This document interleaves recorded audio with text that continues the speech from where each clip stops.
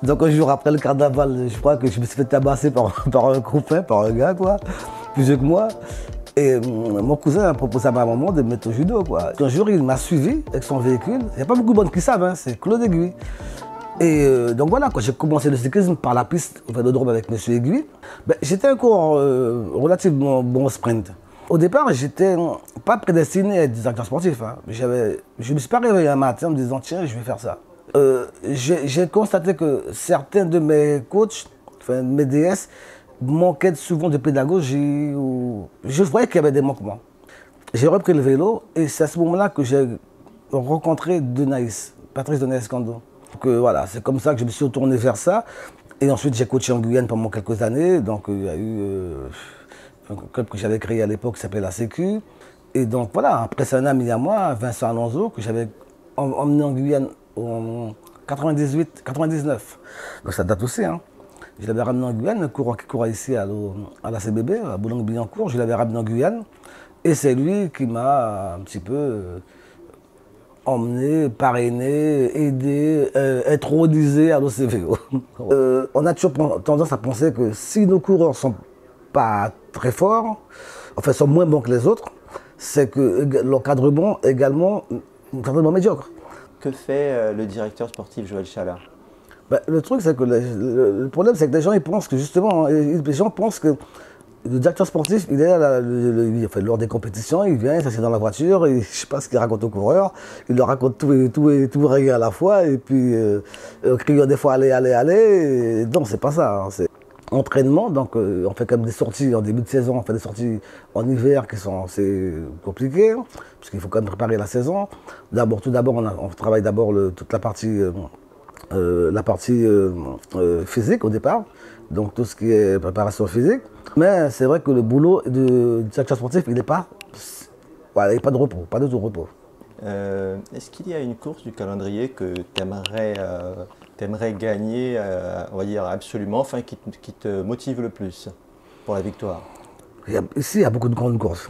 Après, les grandes courses sont souvent des courses qui sont ouvertes au DNA, aux élites, donc c'est des courses difficiles. Là, tu diriges l'OCVO, c'est ça?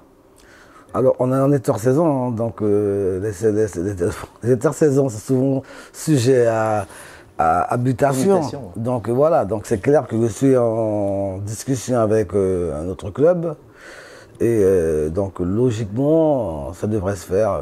D'accord. Ça devrait se faire rapidement. Si maintenant je suis demandé un petit peu à droite et à gauche, donc ailleurs, c'est que les gens reconnaissent mon travail. On tombe sur des coureurs, certains qui ont des capacités supérieures à la moyenne, pour certains, qui ont un gros moteur, comme on dit dans le milieu, hein, un gros moteur, qui ont des capacités de watts importantes innées.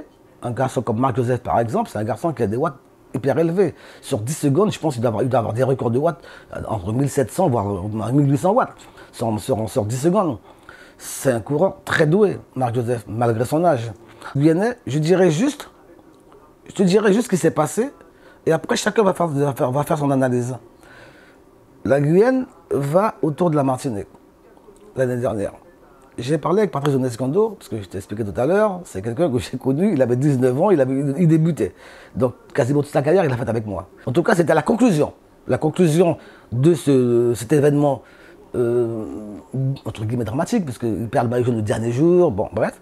Cet événement malheureux, sportif malheureux, la conclusion, ça a été que l'équipe autour de lui n'était pas si performante. On est tous d'accord. Et moi, je pourrais être d'accord sur le constat. Une fois qu'on a dit ça, qu'est-ce qui s'est passé depuis? Lorsque dans votre travail, dans un travail quelconque, le tien, n'importe quel boulot, on veut faire progresser quelqu'un parce qu'on sait qu'il a des lacunes, on a une formation. On ne le dit pas, on va faire des compétitions. Ça ne sert à rien. Tu es en compétition. Les gens, les Guyanais ne comprennent pas. Oui, mais c'est bizarre. Les Guyanais partent autour de la Martinique, autour de la Guadeloupe, ils partent au championnat des Dômes, autour de la championnat de la Caraïbe, et puis ils ne progressent pas. Mais non, ça n'a rien à voir. Je pense qu'il faut travailler avec ces jeunes-là.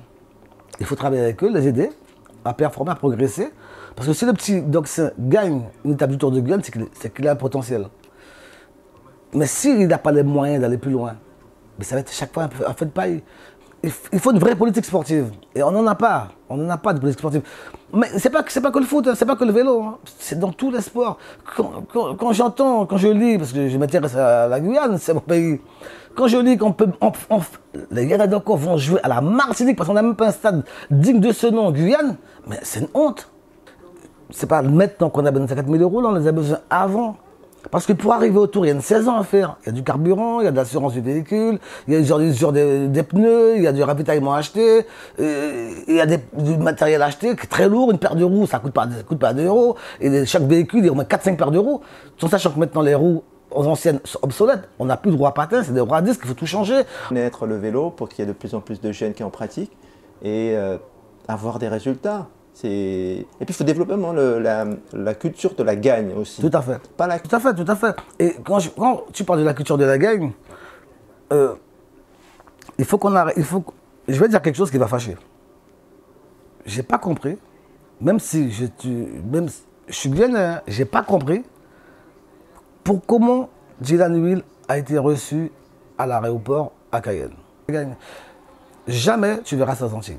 Jamais. Parce que, je t'interromps 2 secondes.